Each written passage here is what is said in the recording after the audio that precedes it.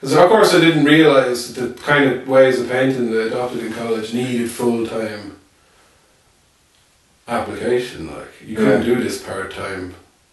Because you're looking at these mature painters who had gotten to the stage where all they did was paint like this. And you're looking at the best work they did after years of this. Not all the stuff that didn't make the grade for it. You never see that.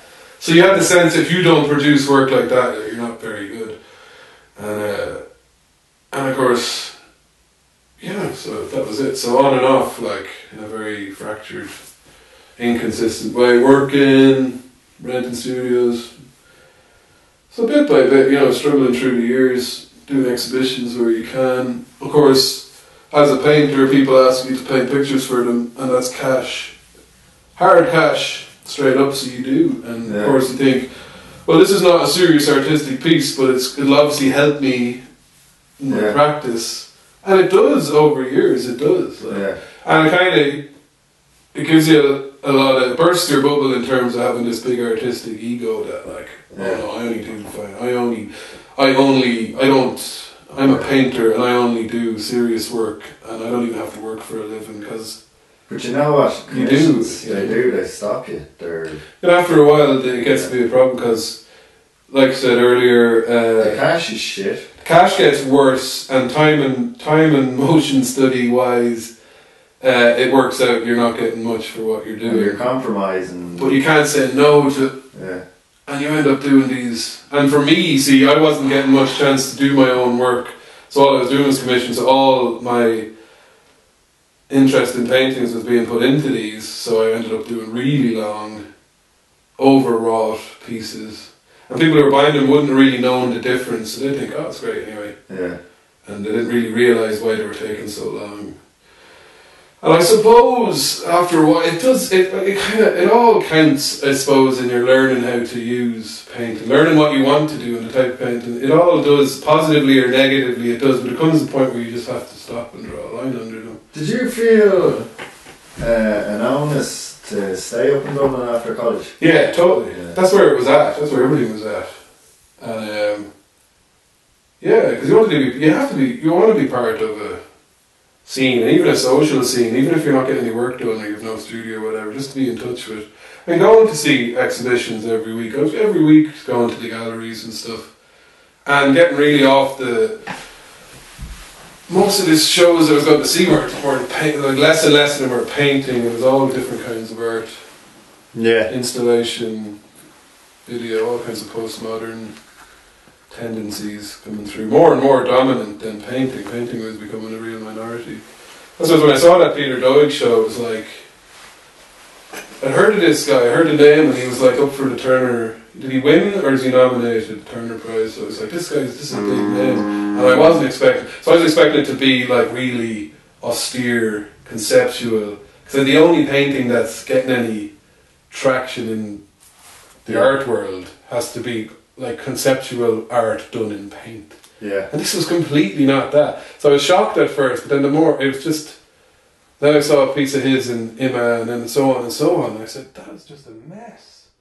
Yeah. How is this paint? Oh, this is all, I see, it's all ironic. So it's like bad painting, and that's shit as well. But then the more, I just couldn't, it was fascinating though, and the more and more I loosened up and followed this fascination with it.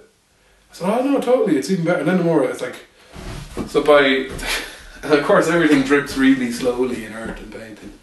So 5 years later, I'm like, this really is like a better way to paint, and it's just more interesting.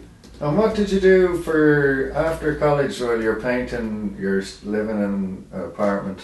You were working as a barman for a while? All the kind of jobs that you do. Bartending. I was working in a warehouse. Huh? You were working as a rigger? Yeah, then that became a more regular job after rigging concerts, building scaffolds for stages and crewing concerts and events and stuff. Because I thought it was a flexible... It was flexible enough from time to time that you'd get, say, 5 days off in a row and you try and get some painting done. I thought this would be good because you could take a week off and do some work and then go and work for 2 weeks or 3 weeks, and then in the summertime you get like 3 months solid work and you make good money, and then you won't. But it never worked out like that because it was so haphazard. As a painter, you kind of want to know when you're able to work, so you can.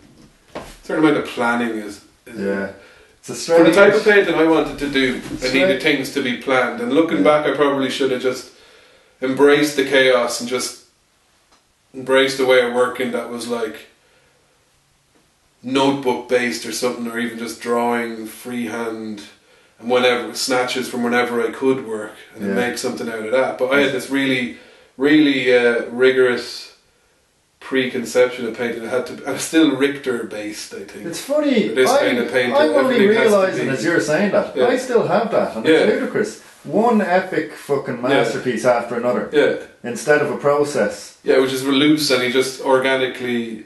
Like when you consider a painting, I consider a painting a process. Yeah. In a way, it shouldn't be. Yeah. The painting should be the end result of the process that's happened in notebooks and stuff. Totally. The way they teach it, but the way that you ultimately become alienated to it. I was like, fuck no. Well, I think the way me and you kind of came out of NCAD with this idea that each and every painting, it would be really great if each piece was just, in and of itself, just planned and made. And its own no sketches and very little of a traditional painterly hand to it, more, and the process and processedness of it is part of its appeal, and hence the subject matter that you're taking is from processed media, like a lemon acid eating into foam or something. That the painting would just kind of emanate. Yeah, it looks like it just emanated from the canvas. Yeah, like a photograph. Yeah. But it would be more unique because this is made of paint, and it's just it's those tiny little. It's the tiny little deviations from the photograph that make it. Yeah. That give it its appeal. So this way of painting, exactly. It was very, very impractical to take into the real world. And like I said earlier, only if you were a self-sufficient painter who that's all you did, you could do that. And then the idea of like using projectors and having this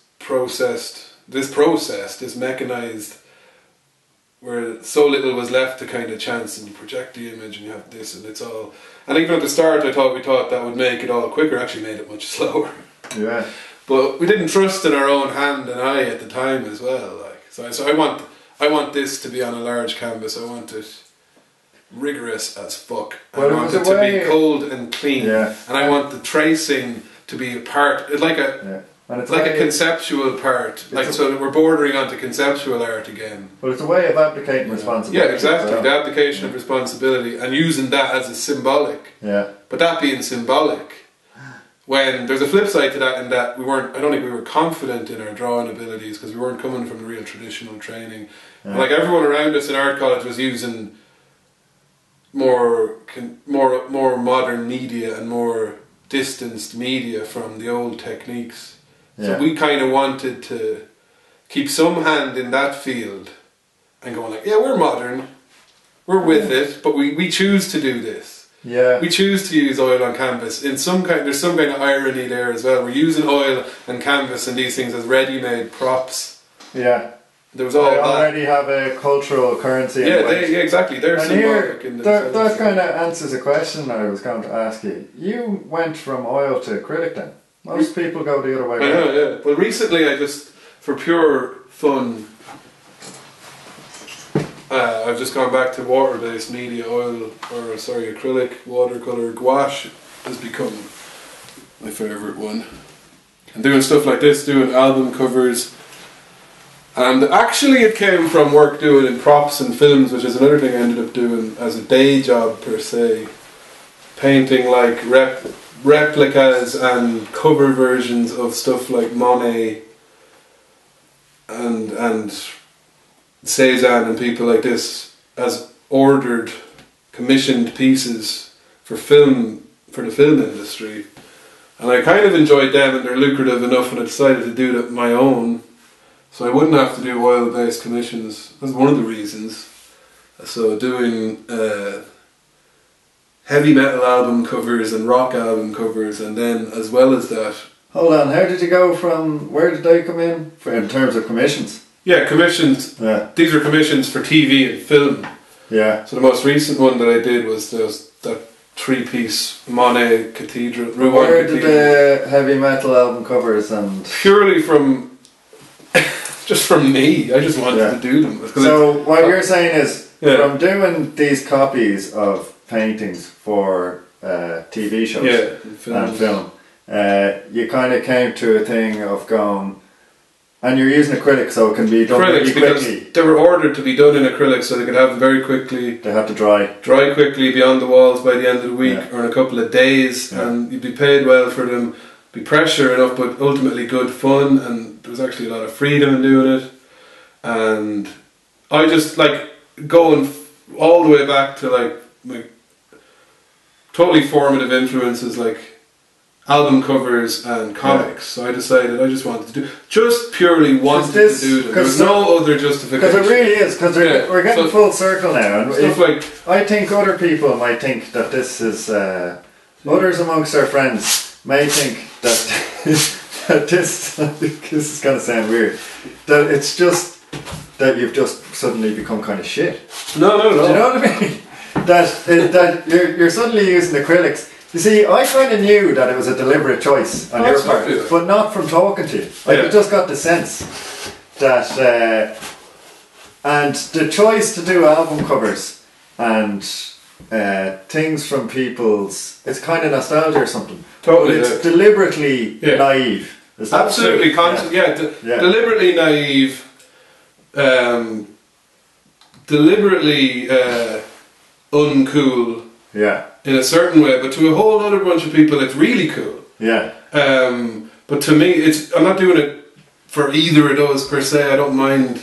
See, I know what you're saying, because you can't say, "Oh, well, I didn't want to be cool, so fuck being cool, so I went back to do album covers." That's not true. No, it's not. You're very deliberately making the choice to do something deliberately naive and slightly goofish, but not at the expense of the warmth it has for other people, genuinely. Totally, I think that's a good way. So I'm to do these under the pseudonym Barbarian I chose, was to deliberately free myself up from anything I've ever done before in my own quote-unquote fine art work, which is, they're in two separate camps now, so one of them frees up the other, and I go back and forth between them.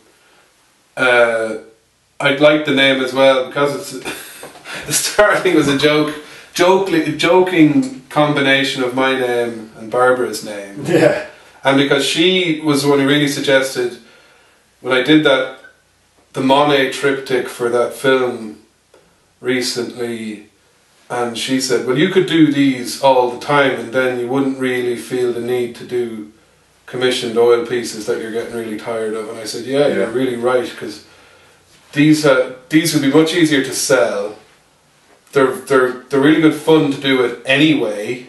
Yeah. I learn a lot from doing them in terms of technique and process and everything. And there's nothing I can't do under that name. But you seem to have abandoned technique to a degree in terms of the acrylic stuff you're doing. And when you say something that's as you make a kind of a deliberate challenge or bet. Yeah. Is there any musician that you like a photograph of? I'll paint you that. Yeah. But that's a kind of deliberate... The approach is, I like it, I'm just going to do it. But it's also a challenge to yourself, because there's no easy artistic currency with that. You'll have to find it. Yeah. You'll have to find it. For some people on the surface, that might be a bit embarrassing. They might be like, he's what? Totally. But by doing that, you have to now. You're just going to have to find how you fucking be an artist now. Yeah, through that kind of strange challenge, like. Yeah, I've realised that. And in some of those paintings, there's no technique, there's no blending, there's no layers. Like I have to make the point here that in your oil paintings, right, there might have been 6 or 7, 9 layers of paint, right, built from a really high colour up to a kind of muted and shining from the inside out. With the acrylics, no, it's one layer. One layer. It's all in one go. And no blending. Ideally, they're done in one sitting, in a day or a little bit more or less. they have to be done as quickly as possible, hence the gouache and acrylic. I want them to be done as quickly as possible. I want them to be done as direct onto the